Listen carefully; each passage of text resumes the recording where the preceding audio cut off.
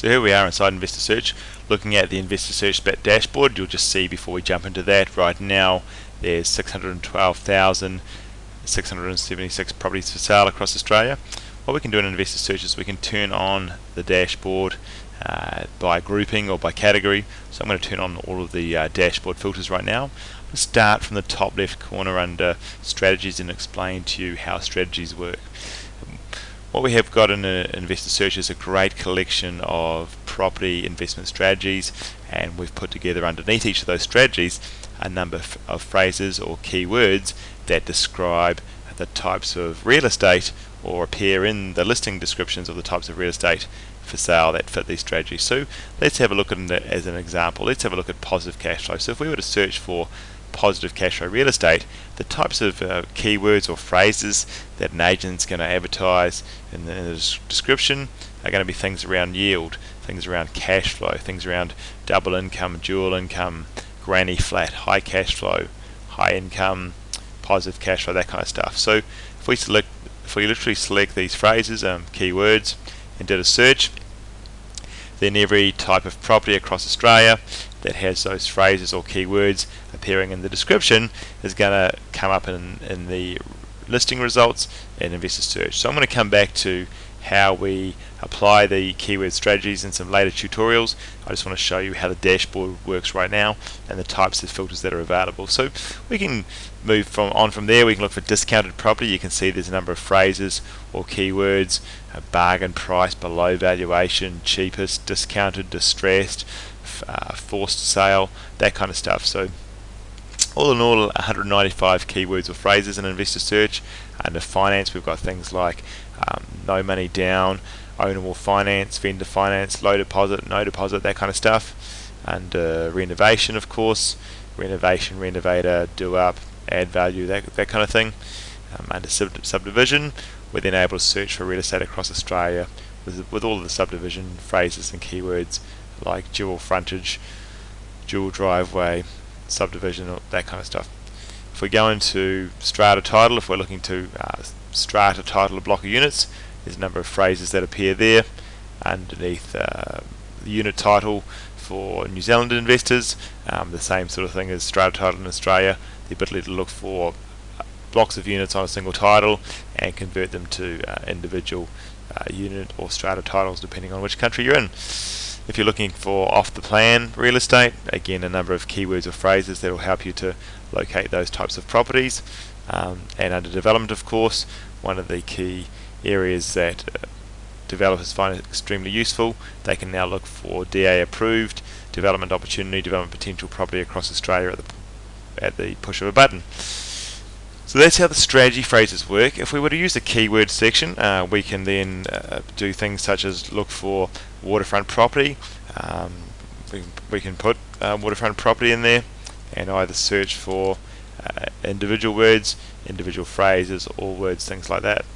We can also exclude words or phrases. So if we want to make sure that when we're looking for waterfront property that we don't want property where it says easy stroll to the waterfront, then we can exclude that kind of phrase out of the results. So if we move to the right now, we've got the standard ability to be able to search by region, by state, by suburb, or look in multiple suburbs simultaneously just by holding down the control key and highlighting those. Advanced searches by location allow us to narrow the results down to the listing site that they appear upon. So of course Investor Search downloads the listings of all of the major websites across Australia each week, but you can filter out the results to just one particular listing site if you so wish. With the population filters, what that allows you to do is to filter out results where the population is below a desirable level. So this is a filter that allows you to avoid ending up with property in one-horse towns, one industry towns, by being able to say, only show me property that sits within a postcode that has a population of at least 10,000 people. So that's how we use that. Of course, we can search by postcode, we can search by suburb, we can start typing in our own suburb if we're not sure of the exact spelling, and Investor Search will pull up individual results that allow us to do some searches like that and select suburbs in that manner. One of the other things that's quite helpful is the ability to do a radius search. So we can search for, let's say, any property that's within 2 and 6 kilometres of postcode 2000 in Sydney. So if you can imagine a circular type search that allows us to pick a radius or a distance from a postcode and search in a circular radius around that particular postcode itself. So if we come down now, we leave the location advanced dashboard and come down to property specifics, we can see we can search just all the regular type stuff by dwelling type, by price band, minimum price, maximum price, bedrooms, bathrooms, that kind of thing. We can also search by minimum land area. That's helpful if we're looking for larger blocks of land, land where there's development or subdivision potential. And we can also filter the maximum listing age so that we're only seeing property that's listed on the market the last 1 week, 2 weeks, 2 months, 3 months, etc., etc. So we can use the filter for that sort of thing. When we move over to the suburb statistics area, these bands and filters are particularly useful. They allow us to filter the results by the minimum and maximum percentage of the median price in that particular suburb at a bedroom and dwelling type level. So what does that mean? Well, let's say in a given suburb, to make it easy to calculate, that the median listing price for 3-bedroom houses is $100,000. By setting these filters at 50 to 100% of the median, that ensures that all properties that are for sale in that particular suburb at between $50,000 and $100,000, if the median was $100,000, only those results would display. So quite a useful filter, particularly for narrowing out or finding property on the market below the median listing price. So that's the median listing price, and we talk about the median listing price being, if you take all of the properties for sale on the market right now, say there's 100 properties in a given suburb. If we pick property number 50, the property in the middle, if we're sorting them from highest to lowest, that's how we'd calculate a median listing price. So when we move down to rental yields, what Investar Search allows us to do is filter out results within suburbs where the yields in a suburb are above a certain level. So let's say we take 5% for example, then Investar Search is only going to display results where the rental yields at a suburb level are above 5%. Kind of helpful if you're looking for higher yielding locations.